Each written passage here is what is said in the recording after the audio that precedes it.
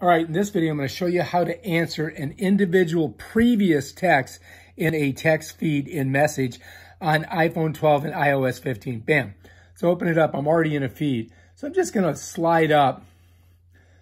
Let's go to this one here where it says no problem. So what you're going to do is you're just going to click on it like that. It's going to pop this up, right?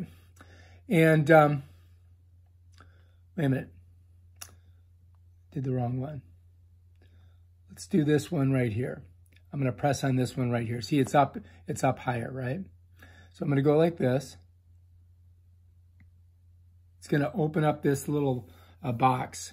And in it, we can say reply. And then we can say excellent. Just like that, right? And then we hit the blue button. Bam. And now you're stuck in this page, right? So if you try to swipe it up, it doesn't work. The way you get back to that feed is you just got to tap it like that. And it brings you right back there. And if you look, it says reply. Let's take a look at it. And it shows it again. And then to get out of it, we hit here.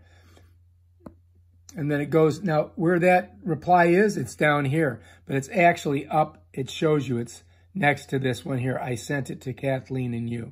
Excellent. So that was up here, right? Where was it? Right there.